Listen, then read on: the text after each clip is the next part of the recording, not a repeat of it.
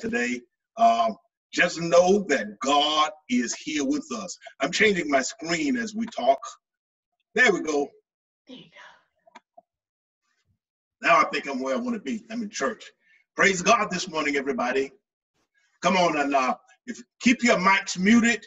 But while your mics are muted, sing along with me. And let's recognize that even as you're singing along, we're singing in congregation this morning. I will bless the Lord, oh my soul, and all that is within me, bless his holy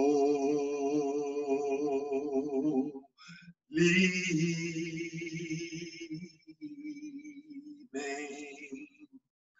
I will bless the Lord,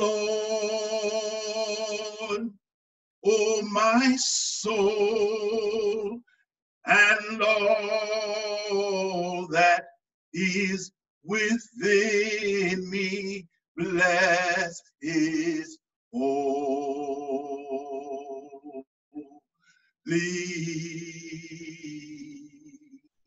name. Now, come on and go back to Louisiana with me when we sing it like we used to sing it on Sunday morning. Bless that wonderful name of Jesus. Bless that wonderful name of Jesus. Bless that wonderful name of Jesus. Bless that wonderful name of the Lord. I will bless that wonderful name of Jesus. I will bless that wonderful name of Jesus. Bless that wonderful name of Jesus. Bless that wonderful name of the Lord.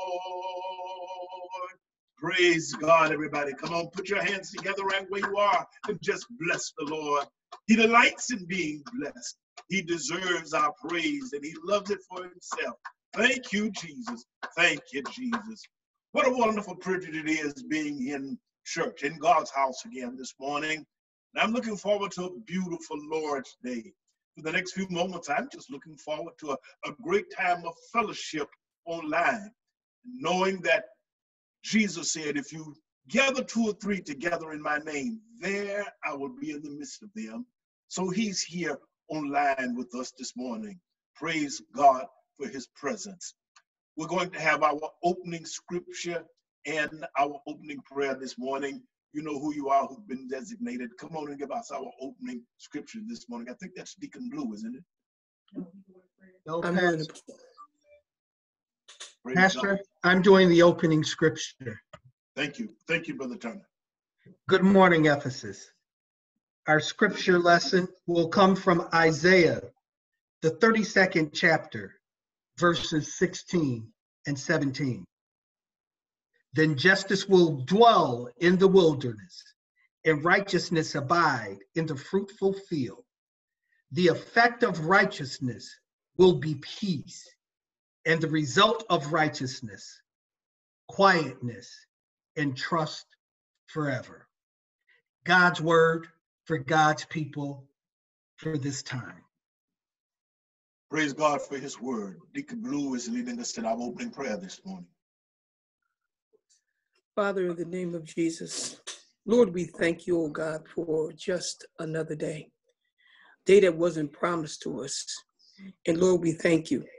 As we slept in our very image of death last night, Lord, you kept us from all hurt, harm, and danger. Lord, you touched our head and gave us another day of grace. Grace, Lord, we thank you for that. Now, God, we ask that you be with us all today, Lord Jesus. Touch this Ephesus family, Lord. Touch our pastors, Lord. Continue to encamp your angels around them, Lord Jesus.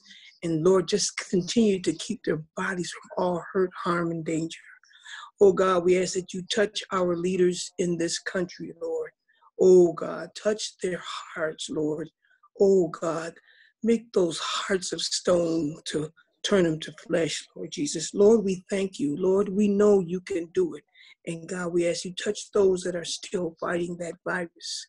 Oh God, you are a conqueror. Oh God, we thank you because with you, everything is going to be all right. In the mighty name of Jesus. In Jesus' name we pray. Amen. Amen. Praise God. It's been a strange and peculiar week. Those of us who have been students of the Bible for a while and sort of have even a minimum idea of Bible history. First of all, some of us remember the scripture that is in Proverbs that says there is nothing new under the sun. We know from Bible history that this is not new. If you're not even a student of Bible history and you studied even a little bit of history in school, you recognize if you studied at least the history of civilization, studied the history of some countries, that pandemics and that pandemonium, that conflict, that wars, even domestic conflict is not new. It is not strange. And while this is a strange time for us, it is not new. The one thing that we know is that God always prevails. That's going to be the theme for today's service. And as usual, it's not going to be a long service. Just before I go into the message, let me make a couple of announcements. First of all, I want to thank Deacon Blue for his many, many years of service in Sunday school. I didn't talk to him ahead of time. Sometimes I talk to people ahead of times, and sometimes I just go ahead and do what the Spirit leads me to do. Deacon Blue has been our assistant Sunday school superintendent for, I don't remember how many years now. And after the passing of our Sunday school superintendent, Sister Jessie, they worked so well together. Now it's time for me to ask Deacon Blue to move up in title, not move up in works, but to move up in title. And I'd like to appoint Deacon Blue officially as our Sunday school superintendent for Ephesus Ministries, and ask Deacon Blue if he will accept that position. If yes, so, I just would, shake Pastor. hands. Thank you, Deacon Blue. Yes, sir. Thank you. You follow the, let me use sort of an official word, third in succession in Sunday school superintendents. I think Deacon Crawl, if I remember correctly, was our first Sunday school superintendent, and Deacon Crawl did a commendable and excellent job. Following him was Sister Jessie, and now Deacon Blue will continue to lead us in Sunday school. And Sunday school has just been awesome. Just because I am not saying something and not showing my picture does not mean that I'm not there. I am there. Thank you, Deacon Blue. We pray that God will bless you as you continue that great, great work of leading us in Sunday school. And I want to thank Elder Blue for being by your side as you do that work. Let me again thank our producers for today, Sister Latasha and Sister Shannon, for continuing to do a good and excellent job keeping us online. Sister Latasha, that picture that you have up now is such a beautiful picture. And that heartwarming smile that I'm looking at right now really honestly is warming my heart. God bless you for all that you continue to do. I appreciate all of you. Let me deal with a little bit of current events. On yesterday, the governor decreed that churches and places of worship are now allowed to have a maximum of 25% of their building capacity in worship. 25% of the building capacity in worship. Yes, that means that if Ephesus would go back into worship right now, our entire congregation could come back. But let me submit to you that we are not ready, because it requires much more than people are thinking. There are some churches now, well, there are a few churches that never stopped having worship. There are some churches that are going back into worship today, some that are going back in next week. Let's pray for the safety, the health safety of those who go back, because we must never forget, just because spring is coming soon, hopefully to a close, and we're going into summer, just because time has moved on and we've moved into something else. Let us not forget that that horrible, horrible virus is still there and people are still dying. While I'm saying that, let me ask the church to join in with me. Some of you remember Pastor Bob Tice. Pastor Tice has preached at Ephesus before, and we have had some close associations in ministry. I got an email from Pastor Tice yesterday. His wife had the COVID test within the last few days because she was going to California. Her daughter has had a baby, and she wanted to go to California and spend some time with her daughter and the baby. So she took the COVID test. Then she got on an airplane yesterday and flew to California, yesterday or Friday. And when she got to the airport, of course, they did another COVID test there, and they diagnosed her with COVID.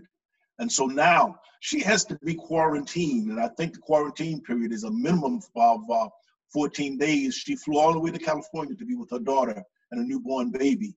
And because she tested positive for COVID, she cannot see them for at least 14 days. And let's pray that the diagnosis does not lead into full blown. I said all of that to say we still must be careful. And so we will pray and say, God, you lead us into when. Let's continue to pray for the conflict that is going on all across the nation and even here in Buffalo. It is almost sheer pandemonium. Let's pray and know that God is in the midst, but that he will continue to remind us that he is there. I have to say that for me, the death of George Floyd represents the possibility of the same kind of death for every black man in America. I just have to say that. And so we pray that God, please bring about change, bring about peace. I join Sister Latasha in saying, let's pray for our young people, because all of these changes suddenly is overwhelming. It's overwhelming to us old folk. You can imagine what it's doing to the minds of young people. They are feeling this. They are listening. And they are going into a new world, into a new way of living. And no one, absolutely no one is certain what to tell them. Let's pray that God will be with them. We are going into, is Sister Della there? If Sister Della is there, I'm going to ask her, as usual, to give us a praise and worship song. And then I'm going to preach the gospel. And then we're going to have communion. Sister Della, please give us a good praise and worship song. Okay, Pastor. The song just simply says, I've got a feeling that everything is going to be all right. Even though it doesn't look right, I just have a feeling that everything is going to be all right. In your homes, it's going to be all right. In your finances, it's going to be all right. I just have a feeling that everything is going to be all right. I've got a feeling that everything is going to be all right. Oh, I've got a thing is going to be all right. Oh, I've got a feeling that everything is going to be all right. Be all right.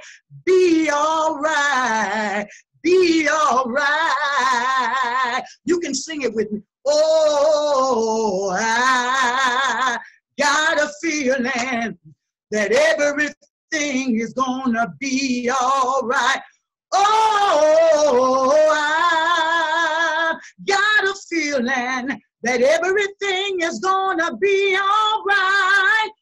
Oh, I got a feeling that everything is gonna be all right. Be all right. be all right, be all right. The Holy Ghost, I believe he let us know in his word that everything is gonna be all right. I trust him and that everything is gonna be all right. I believe his word that I got a feeling that everything is gonna be all right. It's gonna be all right. Be all right. I believe it's gonna be all right. Hallelujah. Hallelujah. Praise God. It's going to be all right. And it is Yes, it is. all right. I want to thank Shannon for reminding me by text message right quickly. I did, and I feel so bad about it. Blame it on old age. I did forget Brother Walker, Deacon Walker, was Sunday school superintendent after Deacon Crawl, and he did an excellent job. And thank you for reminding me of that, Shannon. There's a lot that goes on in the background of these tapings, and I need that because you all know that I'm absent-minded as it is, and as I get older, some things just escape me. And so thank you for reminding me of that, Shannon. Let me go into the Word. Today, the message comes from the Gospel of St. John. Last week and in Bible study and in our Sunday morning sermon, we took the time of Pentecost to remind us of the coming of the Holy Ghost, and we dealt with the 14th chapter of the Gospel of St. John. Today we go right back to that 14th chapter.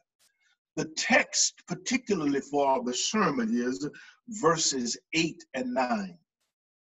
Philip said to him, Lord, show us the Father, and it is sufficient for us. Jesus said to him, have I been with you so long, and yet you have not known me, Philip? He who has seen me has seen the Father. So how can you say, show us the Father? This morning we deal with an age-old question. A question that began to surface immediately after Adam and Eve were put out of the Garden of Eden. When they were in the Garden of Eden, the Bible said God would come down and spend time with them, and God would come down and talk with them. When they sinned, that's a key point. When they sinned. When they sinned. In the book of Isaiah, Isaiah says that your sins have separated between you and God. When they sinned, the Bible said that when God came into the Garden of Eden, and this is a very key point, God himself raised the question, I'm here, I am in paradise, I'm in the garden, Adam, I am coming down where you have been used to seeing me come. But he said, Adam, where art thou? Adam, where are you? Adam, it was an all-knowing, all-wise, omnipotent, all-powerful God who knows all things. He raises a question that somehow must be spiritually rhetorical. He says, Adam, where are you? It wasn't because God didn't know where Adam was, but the question was meant for Adam himself. Adam, where are you? Do you have any idea where you are? Do you know what's going on? What God really was saying significantly was that Adam, now, because of sin, there is a breach between you and I. Recognize, first of all, Adam, that there is that breach. What is significant is that the Bible said Adam and Eve knew God was coming, so because of sin, they hid themselves. It's like playing hide and seek with a toddler. Anybody here ever played hide and seek with a little child? And while you're playing, you say to that child, I'm looking for you. I think, have enjoyed playing the little game with my children, my babies, starting with Shannon. You know that little game, hopefully many of you played it, where you put your hand up to your face and you say to them, I can't see you. I can't see you. And they take their little hands and try to move your hand because it's important to them that daddy sees them.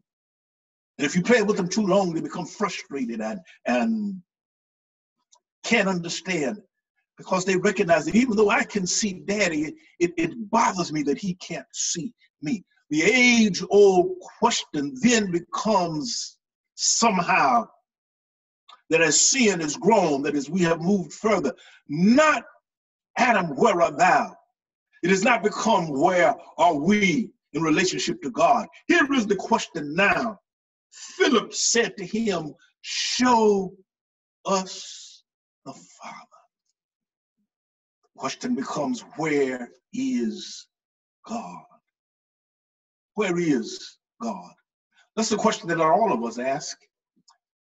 Maybe we don't articulate it in that manner. Maybe we don't put it in words, but don't you wonder, first of all, in your own personal lives, anybody got some stuff going on in your life? And if not right now, have had some stuff going on in your life where you've raised the question, God, where are you? Don't you see my pain? I preach about this a lot because it affects us. I hope I'm not just preaching out of my own self. God, don't you see my pain? Don't you see my frustration? Don't you see the situation that I am in, God? And I continue to believe that you can fix all things. Yet when I wake up in the morning, it's the same old stuff as yesterday. Where are you, God? With what's going on in the world, what's going on in America, what's going on in Buffalo? It's a question, God, where are you?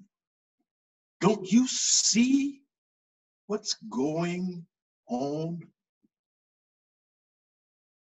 I struggle a lot with continuing to read the book of Habakkuk.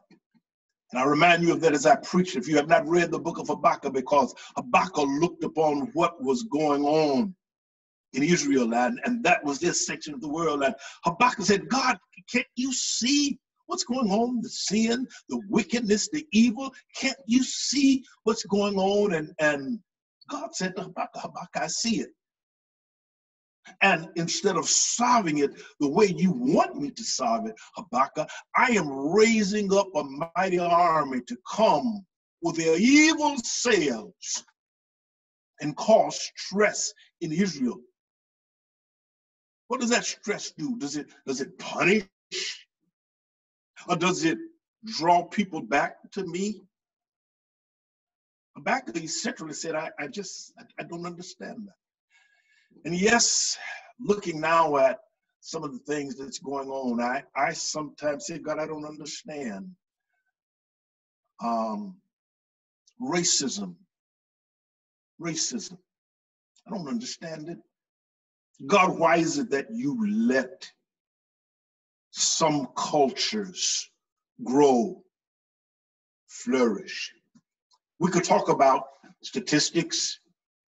We could talk about what racism continues to do to not only us and our children, but even now our grandchildren, and some of us have great grandchildren who still live in a racist society. God, why do you keep allowing that to happen? And God just said, Habakkuk, I'm in charge. He even said to him, I'm giving you the prophecy that says, I see, I know, I'm dealing with it. And he said, just write it down, Habakkuk, so that when I deal with it, it will be on record that I have said that I am, I will be, and I'm doing what I do. And he even dealt with Habakkuk when Habakkuk said, God, where are you? Finally, God spoke in his heart. And Habakkuk said, God, is in his holy temple. Let all the earth keep silence before him. Sometimes we translate that to mean we think that God is just in the church and we come to church and be silent. But God's temple, first of all, God said, I'm a spirit. And they that worship me must worship me in spirit and in truth. And God's temple must be within your heart. God's temple must be within the temple of your own spiritual being. And we've got to honor that and acknowledge that. Finally, at the very end, Habakkuk said, no matter what happens, I'm going to believe God. God, where are you? In America, this year, in less than 6 months, we have dealt with the impeachment of a president, immediately into a pandemic that has taken thousands and thousands and thousands of lives, and we can talk about the pandemic that has taken thousands of lives, but I think most of us even have lost people that we know, that we respect and care about. I have people that I thought would be here longer than me who are gone.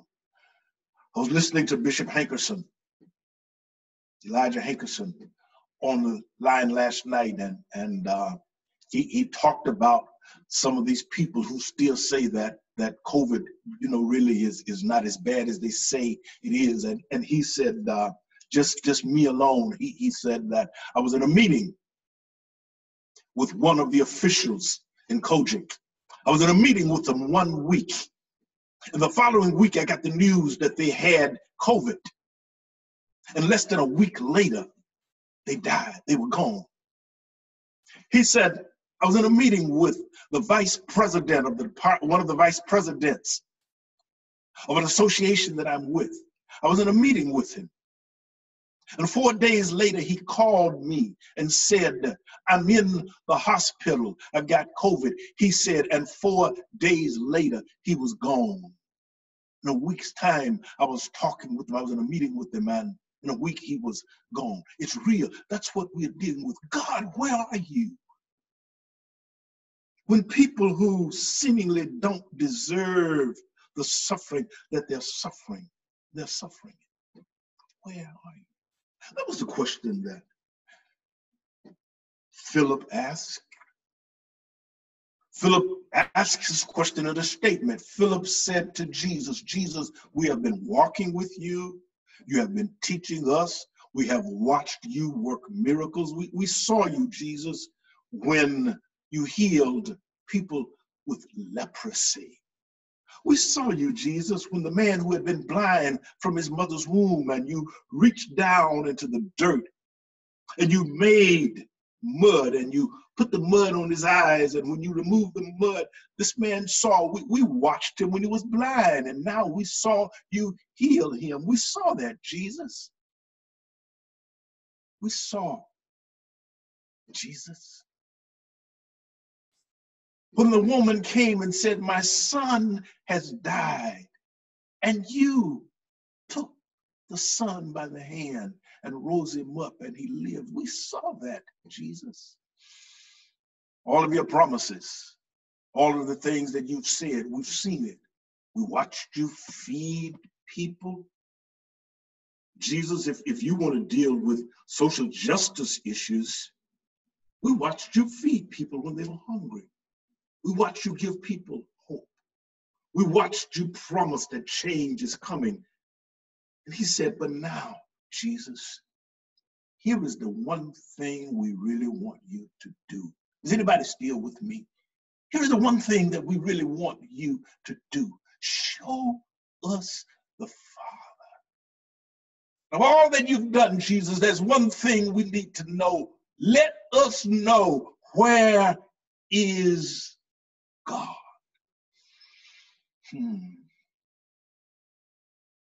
God, where are you? Where were you a few nights ago when that 75-year-old man who has stood for peace was brutally shoved to the ground. And we saw in the video when blood was coming from his ears. What were you, God? Couldn't you have stopped that? All of the anger and the hatred. God, can't you do something about it? Jesus, just show us the Father. I love what Jesus said. Two things let me leave with you today. Here is a message and you've got to get it. Jesus said, have I been with you so long and you still don't get it? Ephesus. Have we been reading the Bible so long? Have we been coming to church so long and we still miss the point? We still don't get it? Here is the point. Jesus said, when you see me, you see the Father. Philip, what do you think God was when I did heal the blind man? God was there. Where do you think God was when we were up on the mountain and the crowd of 5,000 people were there and I fed them? He said, God was there. What do you think God was when that woman came with passion and said, my son's died and I raised her son? He said, God was there.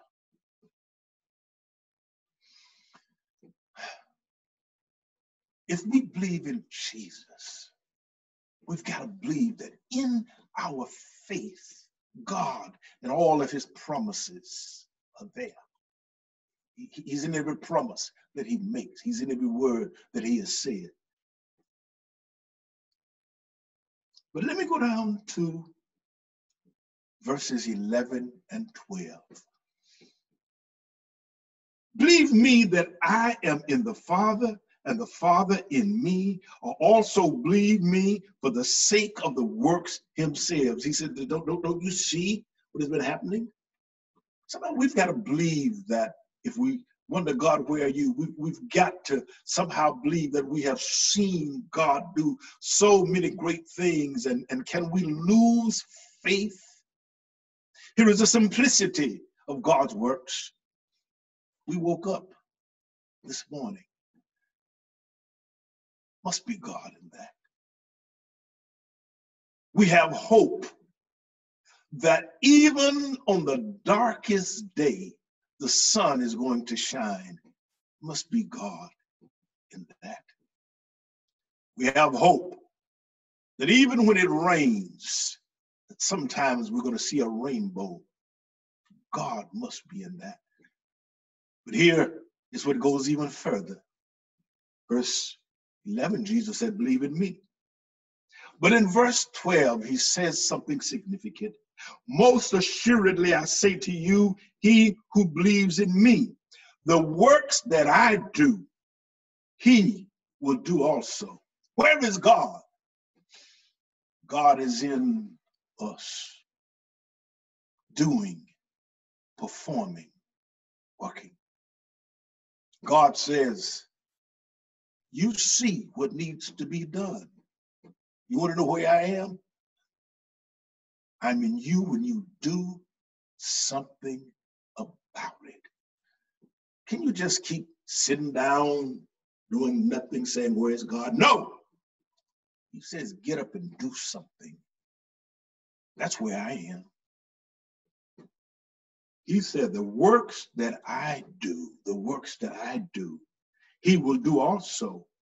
And greater works than these he will do, because I go to my Father. God, where are you? I am in you. I am working in you. I am moving in you. I keep my promises, but I keep them in you. He says to us, go, heal the sick, raise the dead, and do it in my name. Let me do a parenthetic there. because for a long time I had trouble with that particular scripture, because I said, you know what, God, I want to do all that you're saying, but when it comes down to raising dead folk, I go to too many funerals, and I have been there and watched people die, and I've had to say, how am I going to deal with them? And I recognize that death is not just a physical phenomenon. Death is separation. What about the people who are walking around on this earth, living, breathing, moving, but are separated from God, and who literally are dead because they're separated? And God says to us, give them life. What about people who are dead and maybe don't know it, who haven't recognized it? And now even more critical. Tuesday night when we were talking with Sister Rachel, I raised a question, and I want to raise it here this Sunday morning. What about people who are taking this isolation, and even though they are not committing physical suicide, and we've got to deal with young people. Isn't it terrible? The young people who have given up hope and don't want to live. Isn't it terrible? So many young people who say, I'm not afraid of death. Death is no big deal. Not only do they kill each other, but they say death is our destiny. But I raised the question, Sister Rachel, what about people who, for many reasons, are not committing physical suicide, but are committing spiritual suicide, emotional suicide, mental suicide, who are just giving up, dying? And Jesus says to us, raise the dead.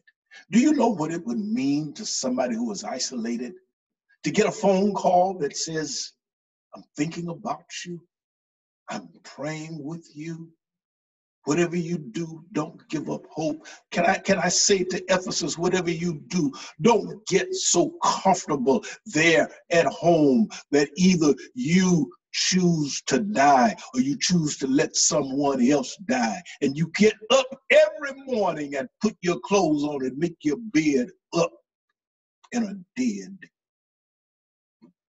Raise the dead. Get up. Where is God? God is there when I wake up every morning. He's with me. He is in me. He is doing what I do. Finally, verse 14. Where is God? Verse 14 says, if you ask anything in my name, I will do it. God is in our hopes. God is in our faith. Not only is he in his promises, but he says, I am in the keeping of my promises through your faith and your hope. We do have a question, where is God? Let me close once again by reminding you the story. The late Bishop J.O. Patterson, some of you don't know him, have not heard of him. I had the privilege of watching him so many times. Bishop J.O. Patterson, after many years of being a great leader of the Church of God in Christ, died with cancer. As a matter of fact, he chose not to even, when he was diagnosed with cancer, he chose not to even get the chemotherapy treatment. He said, I just want to accept the will of God and the fate of God for many reasons. But I listened to him in one of the meetings. I think it was at a women's convention, the last one that he spoke at, as he was getting close to death.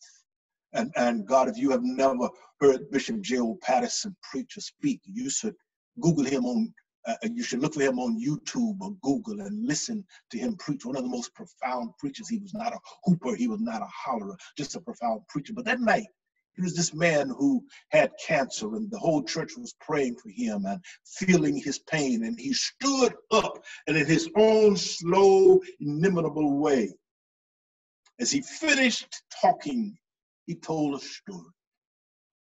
I can't tell it word for word like he did, but here was the story. He said one night, there was a man and his daughter. The mother in the family had died, leaving them in grief and pain and agony. The father was left to raise his little girl alone. And one night in the loneliness of their house, a storm came up, the flashing, the lightning and the roaring of the thunder, and all of a sudden their power went out, and there were no lights in the house. And when it came time to go to bed, the little girl said, "Daddy, I don't want to sleep alone. I don't want to be alone." And he took her and put her there beside him.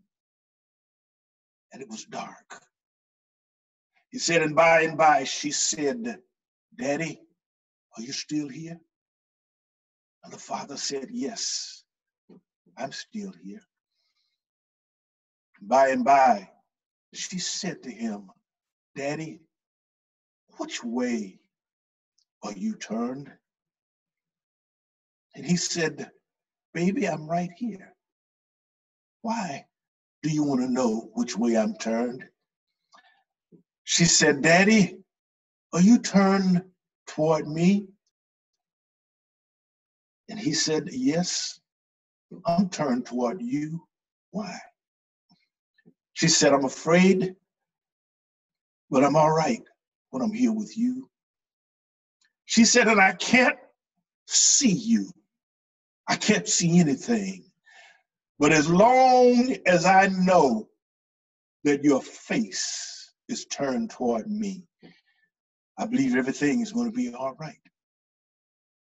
That's what we need to say. God, as long as your face is turned toward us, even in the darkness, even in our fear, even in the uncertainty of the times and our not knowing what's going to happen, if your face is turned toward us, everything is going to be all right. This is Communion Sunday. And as we prepare to remember the death, the resurrection of our Lord and our Savior, we take bread and we remember him.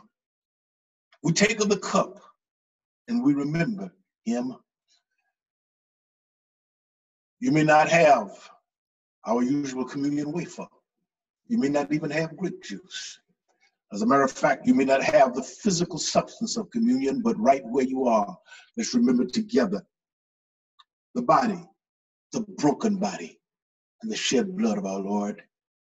Jesus said to them on that communion night, the Last Supper, when he was with them, the Bible said he took the bread, he blessed it, he broke it. God, more than anything, we just always want to be in communion with you. Our relationship with you, Jesus, reminds us that God is with us. And we remind ourselves that in your body that was broken, stripes were put on it, that because of that we can be healed. And so we take this bread and we bless it. We say that as we take of this bread, we remember your broken body and we thank you for it. While you're there, if you have bread, just take it and eat the bread. And remember Christ's broken body, for it was broken for us. Thank you for the privilege, God, of remembering your broken body in Jesus' name. The Bible said in the same manner, he took the cup and he said to them, this cup represents my blood. Because when my blood is shed for you, it washes you. My blood is given for the atonement of your sins. And if you believe on me and my blood, you shall have life, that more abundantly and that eternally. He said, as often as you drink of this cup, remember me.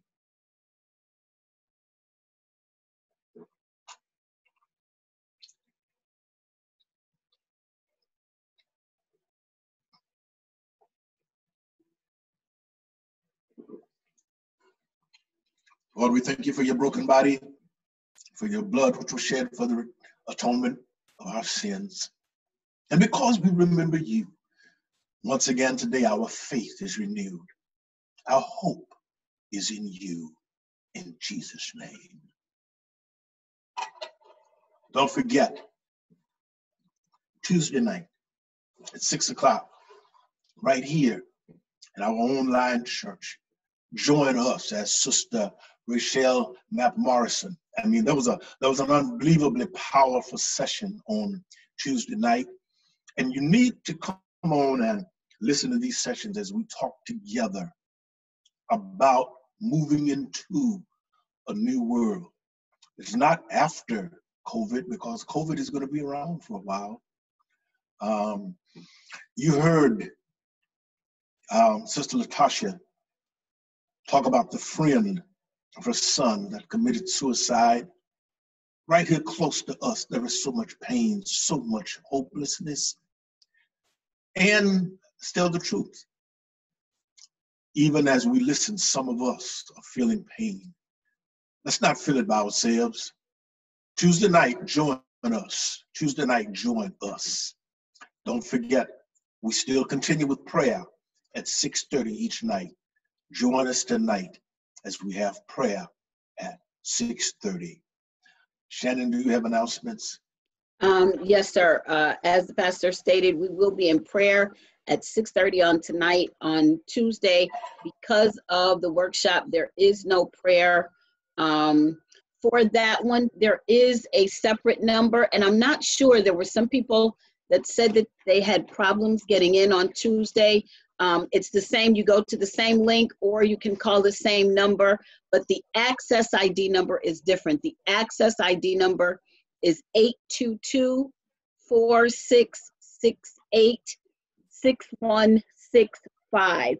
And if you have not called in before, especially if you're calling in from the phone, I log in ahead of time. So I'm going to ask you if you could call in a little bit early so that if you're having problems, you can contact me before I'm in, and then we'll try to make sure to help you get in. So once again, that access number is 822-466-6165. It is the same password, 062449.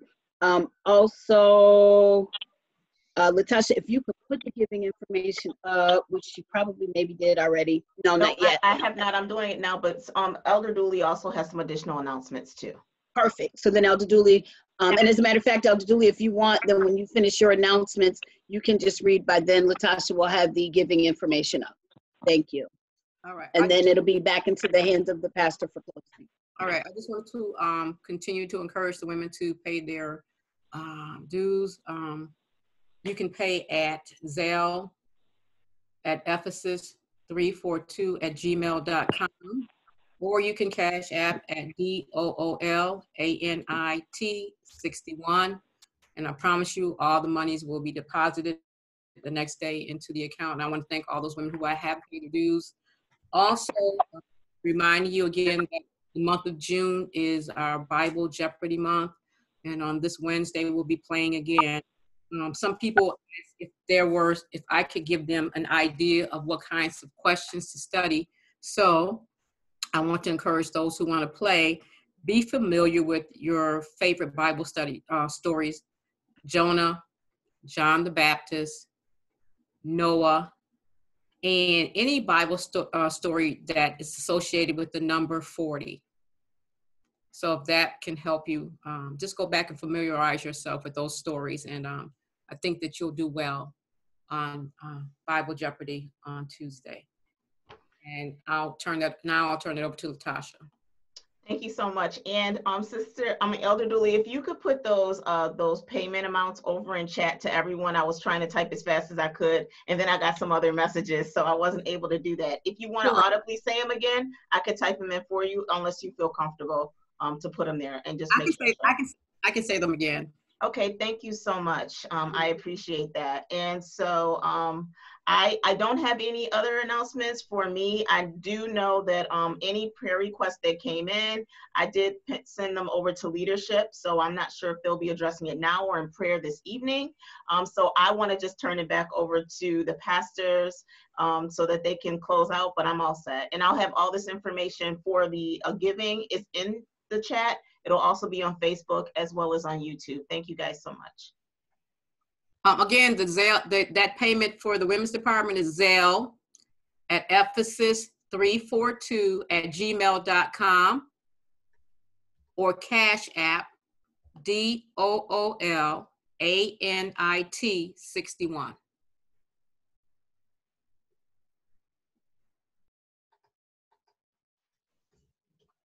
Thank all of you. Thank you all for those announcements. I just got a text message. We're going to pray a special prayer for Sister Nicole Hargrove. She just got some terrible news about her health condition.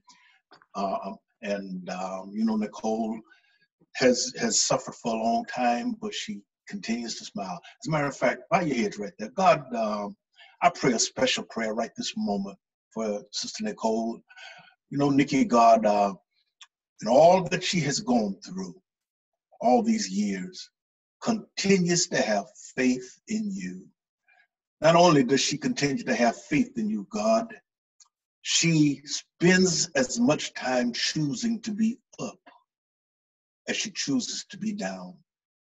She chooses, God, to smile as much as she cries. And so now, I just still say, well, God, you are a miracle worker, so just keep on working miracles. God, you are a miracle worker, so just keep working miracles. Work another miracle for Sister Nicole today. Don't make her wait, don't make her suffer, but work that miracle for her and her family. In Jesus' name, amen. Thank you for your prayer. Pray for the nation. Pray for the nation. Pray for the nation. We may not get out and march like others. We may not get out and do a lot of things that others are doing, but pray for the nation. And can I encourage you, if you have not yet chosen to come on at 6:30 for prayer, just give it a try.